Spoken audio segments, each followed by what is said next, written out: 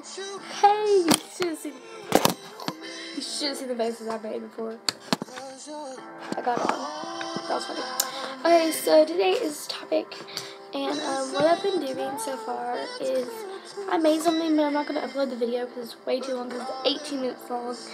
I'm pretty sure y'all don't want to see a whole video for 18 minutes. Y'all want something fast and easy. So, little update. Back to school crafts are coming. Hopefully I can teach y'all how to do something with those binders.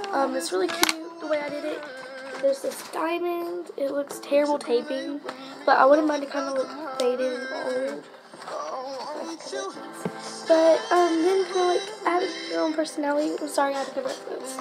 My school impression. And then something to just open up my ear. I did this with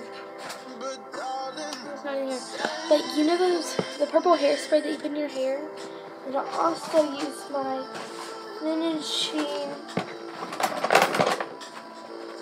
finishing special finish glitter that I was talking about,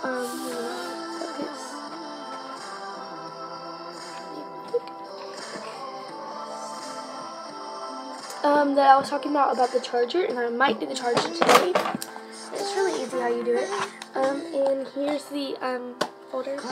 Got some of this on the side, but you know, let's just put it in the back. I'm hoping to put something else in the back.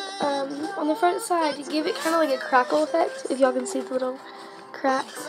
What I did is I put this on first, and then I got the spray and sprayed it.